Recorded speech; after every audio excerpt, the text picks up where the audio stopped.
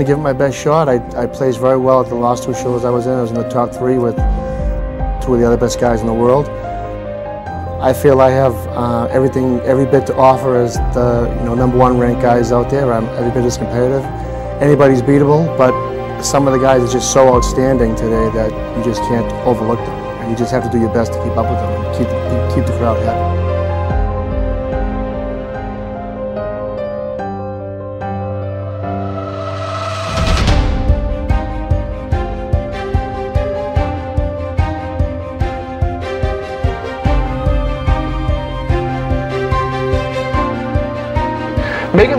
Making just the top 10 at the Mr. Olympia is a feat in itself. And when you're up there with fantastic pros like Sean, Flex Wheeler, Kevin Marone, rest of the guys that that you're basically going up with, it's a treat, and I just have a good time.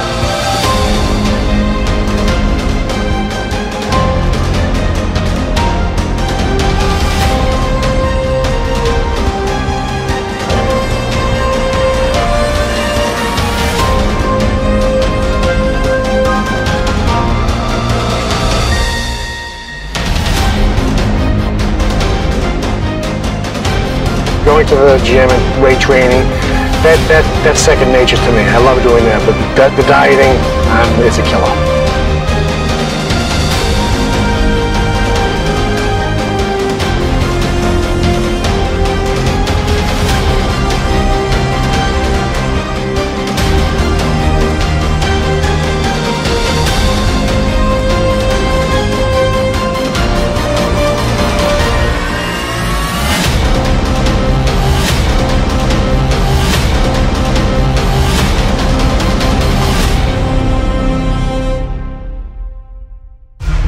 It's definitely coming back. I mean, everything is muscles today.